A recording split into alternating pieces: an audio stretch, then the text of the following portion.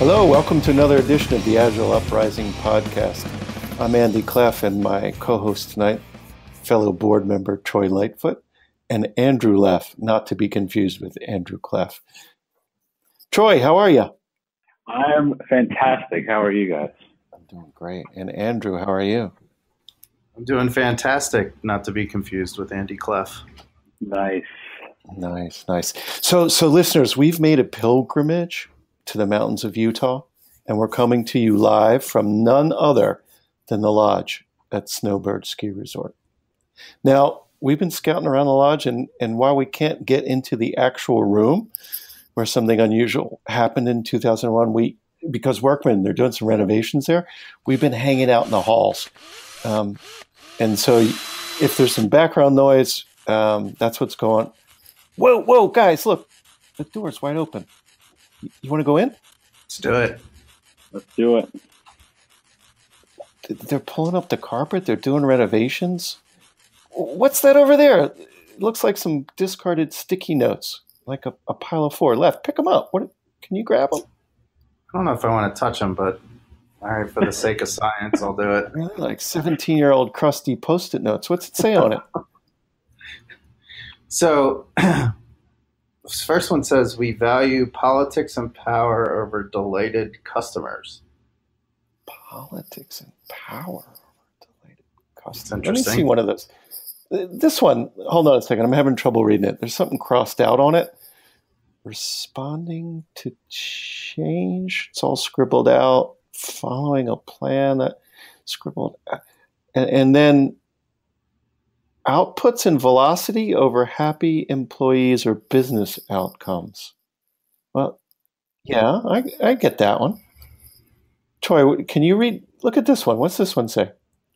Honestly, I'm having a hard time seeing. There is something scribbled out, something about individuals and processes, but it looks like written over top of it, it says middle management waste over lean self-organizing teams. Huh. Wait, Leff, can you read that fourth one? Yeah.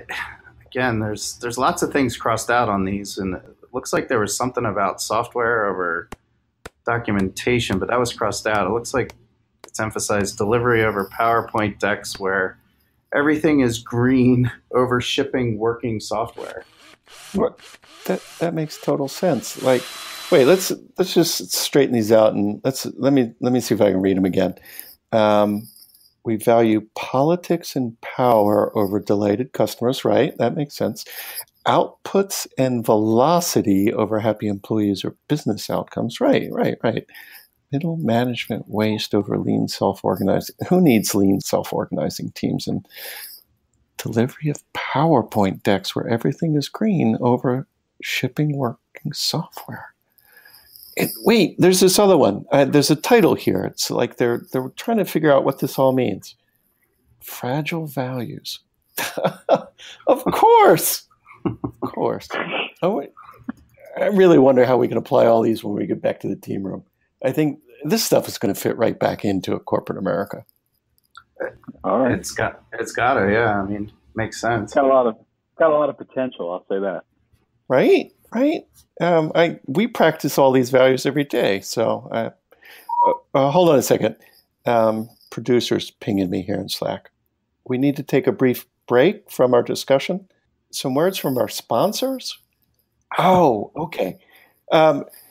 Excuse me, listeners, we need to take a brief break from our discussion. A few words from our sponsors who will help those looking to take their organizations to the next level. Do you feel unsafe with SAFE? Is less not giving you more? Does dad keep mom up at night? Sometimes agile scaling framework choices are wrong. Sunk cost, culture change, blah, blah, blah. Maybe what your organization needs to succeed is to sheep dip your employees in the Agile River and put the perfume on the pig of progress. I'm Wellington Dowd, and I have a product that can help make your Agile transformation look like Princess Diana, even though in reality, it more than likely resembles Stormy Daniels after a week with Donald Trump at his golf course. Our product will get all your people saying the exact same things, even if they're completely superficial and absolutely disingenuous. Our product is titled The Foundation Utilizing Core Knowledge to actualize realistic delivery. Our framework builds on multiple lifetimes of experience from agile charlatans, snake oil salesmen, and agile confidence men to ensure every member of your enterprise is using these same buzzwords and vapid nomenclature without really changing anything substantial. The foundation utilizing core knowledge to actualize realistic delivery framework is a multi-level, phase-gated process to roll out the agile to your organization without actually changing anything. The foundation utilizing core knowledge to actualize realistic delivery framework also helps ensure that any outside orders your organization brings in to actually assess your transformation will pass you with flying colors, mainly because they're as vapid as this program. So if you're looking to take your organization to the next level, but only for appearance's sake, check out the foundation utilizing core knowledge to actualize realistic delivery framework. Side effects may include accusations of buzzword bingo, lack of buy-in from employees at lower levels, and senior executives paying less attention than they do now. If you see any of these side effects, you should double down and push to utilize the framework even harder. These statements have not been reviewed by any Agile certifying organization, professional society, or Pornhub for validity. Well, and we're back, and I wouldn't worry too much about all those side effects. It's really nothing. Fake side effects, if you ask me. Oh my God. Hey, guys, behind that radiator, there's a bunch of sheets of paper. Can you reach left? Can you reach back there? You got long arms. Yeah, I'll reach back there. I'll try not to be a germaphobe today. What do you see? So, interesting. Something dealing with key principles. Number one, it looks like we have a bunch of numbers here. And number one, learn what motivates your resources. It's funny, people's crossed out there. And take it away. Use the stick. Carrots are overrated. Are we beating our people? I know that I beat mine on a daily basis. We only beat resources, not people. Got it. That's the difference. I forgot. Yeah. That's why they crossed out people. What's it? Troy, what's that second one? Can you make out that second one? Yeah, it's measure employee NPS, then weaponize it. Happy people are not productive people. Worried people are productive. Makes total sense to me. Yeah, fear. That fear component, you got to rule with the iron fist. Shit, it's really powerful. Let me see what else is there. Number 3, promote transparency, trust, and safety. And then crush someone who speaks up. I love that. That is just like the perfect management principle. Yeah. Well, it leads into this fourth one. Managers must constantly demonstrate how much more they know than their stupid underlings. God, this stuff is so coherent. Yeah. What's that fifth one say? So, agile project managers and developers must work together daily throughout the project so the PMs can verify their status reports. So, wow, if I didn't have a RAG status, I'm not sure I would know what to do throughout the day. Yeah. Right. Another one here, it says, continuous accrual of technical debt should emerge from trying to meet unrealistic dates. Well, how else are you going to meet the dates, right? Yeah. That's just so logical. I mean, something's got to give, so it should be quality. And so build a debt. And you know what? That makes total sense because the time you ship, you're off the project and you leave the debt for somebody else. That makes so much more sense. Oh, here's one. I love this one. It's about meetings. There had to be some principle about meetings. The more meetings one is invited to, the more important one is. A full calendar is the primary measure of a good manager. Total sense. Yeah. I mean, if you're not triple booked, I mean, come on, you're not even trying. I know that's why I carry 3 phones so I can attend all those meetings at once. Oh, you dial in. I never thought about that. That is just such a great tip. Can't be present. So I think we have another one here about the highest paid person's opinion is really the only one that matters. Well, that's just common sense. Right? Yeah, of course. That's why they're the highest paid. I mean, that's easy. Yeah. What's that 9th one, Troy? Okay, it says, when in doubt, have a meeting. And never invite less than 12 people. Half-full conference rooms are wasteful. These are all tying together, right? That goes up with the more meetings. So, hey, Leff, maybe just, if you don't want to reveal this trade secret, so when you've got multiple phones dialed in, are you going from meeting room to meeting room? You just like, you pretend you have to step out to take a call. You go into the next conference room, pretend you're there. No, I just take it from my desk. Oh, you take it from your desk. But everyone that is in the meeting is at their desk as well. So it's like we're all in the same room. Got it. 10, 11, and 12. 10. Always branch email communication to ensure complete alignment around multiple messages. And the best part, plausible deniability. Yeah, I wasn't on that thread. I love that one. Yeah, gotta have the CYA on that, or the blamestorming session. It's important. Yeah. What are those last two? If it's not in a PowerPoint deck, it doesn't exist. And use a lot of green, very light green. Green equals good, red equals bad. No one likes bad news. Well, we all know bad news, does get better with age. So let's hide it. I mean, that's just simple logic. Right? Yeah. And that ties back into the fifth principle about agile project managers working with the developers, so the PMs can beat the developers into saying everything's fine. And that ties into the technical debt, number 6. This is so coherent. What's that last one, Troy?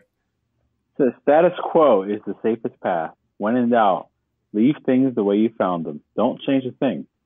That way, no one can ever blame you. Interesting. Yeah, no one likes to be the single throat to choke, right?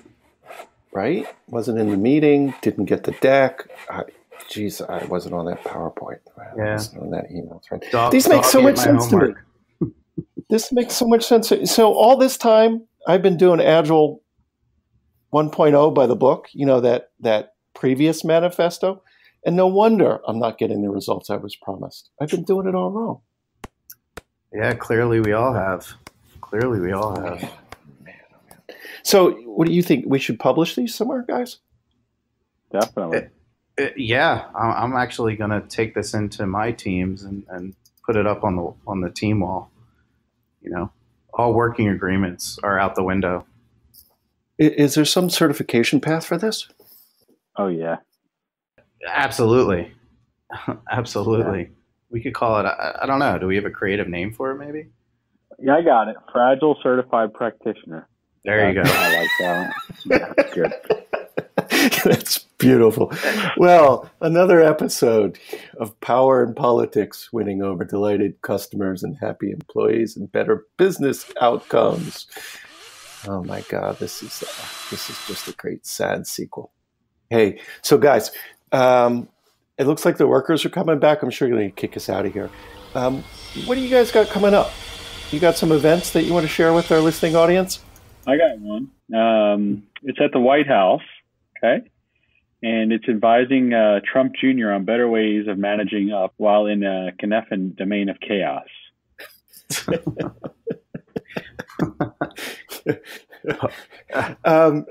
I've got one. So Mr. Mueller's called me up and he wants me to work with him to use Kanban to improve his cycle time from intake to impeachment. So I'm going to put some CFDs together and see how things are going for him. Leff, what do you got going? Trying to rack my brain around a couple of these. So there's so many. Stormy Daniels seems to be having a user story writing about how to get better end results through real-time documentation. That's a good one.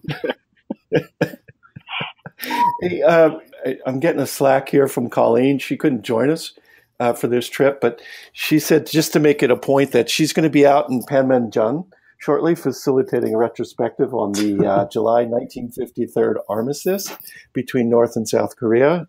They just wanted to see, what everybody liked and what everybody lacked from that one. Well, that's going to be a good one. That's going to be a good one. I think maybe even Trump Sr. might even be facilitating that one. Yeah, okay. I'm attending. I might have to book my trip. How about the mayor of D.C. setting up a safe value streams and a release train to organize each branch of our nation's military for their parade this coming Veterans Day? Oh man, he is going to need some help, isn't he? Yeah, Like he's show gonna need it for us, baby. some SPCs, big time. Really? Well, that's it. Oh wait.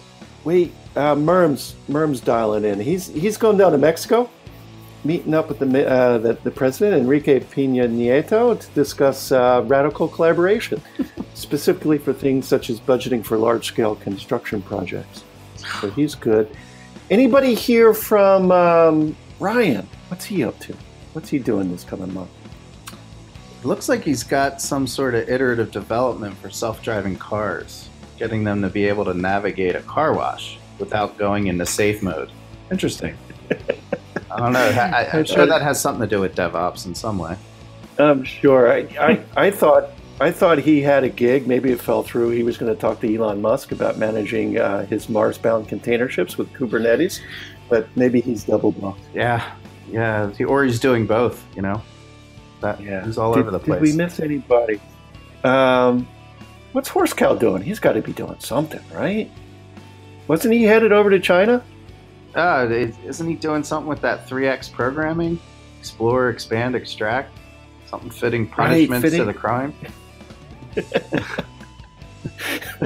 Either over or underdoing things. Getting rid of unnecessary constraints like term limits. Who needs them? and I think Cusac's doing something over with the Russians about Bitcoin. Oh, right. Global influence without documentation. Yeah. I know he's really into that cryptocurrency stuff. Yeah. So you guys want to go over to the Cliff Spa or maybe the Lodge Bistro? I hear they have a really nice selection of wine, draft beers, and liquors. Yeah. We can use some of these stickies as coasters. Yeah. Well, thanks, guys. It's been a pleasure. I think we've discovered some really fantastic artifacts. Artifacts. I don't even need any liquor yet. Thank you to our listening audience. If you really enjoyed this episode, give us a rating. Leave us some comments on iTunes. If you hated it, don't do anything. In fact, why are you still listening? Actually, don't give us a rating. That'll be better. If this is your first time tuning in, don't judge us. Come on, listen. Subscribe, listen to the next one. Postmodern versus Caveman Agile. So that'll be a much nicer show. If you'd like to join the discussion and share your stories about what you found swept under the carpet in the team room, come on over to the coalition.agileuprising.com. And one more thing, support from listeners like you help us cover our beer, liquor, and travel budget. See the show notes for details and become a patron. Help keep our glasses full. Until next time, this is the Agile Podcast, signing out.